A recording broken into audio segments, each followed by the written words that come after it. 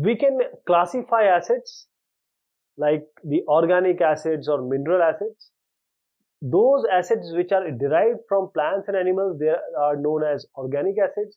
For example, citric acid from food, and you might have eaten the citric acid fruit like the oranges, lemon, etc. The mineral acids, they are inorganic acids like sulfuric acids. And acids can also be classified as strong acids and weak acids.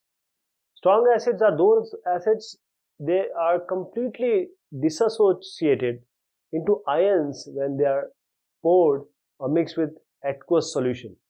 For example, the sulfuric acid, hydrochloric acid, C, this is HCl, hydrochloric acid. When it is in aqueous solution, it completely dissociates or disintegrates. While the weak acid, those are called weak acids who do not dissociate or disintegrate completely into ions in aqueous solution. For example, this acetic acid, it doesn't completely dissociate. So acid can be dilute acids and concentrated acids.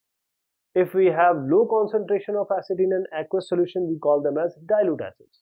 While if we have high concentration or more concentration of that acid in aqueous solution, we call it as concentrated acid. Okay.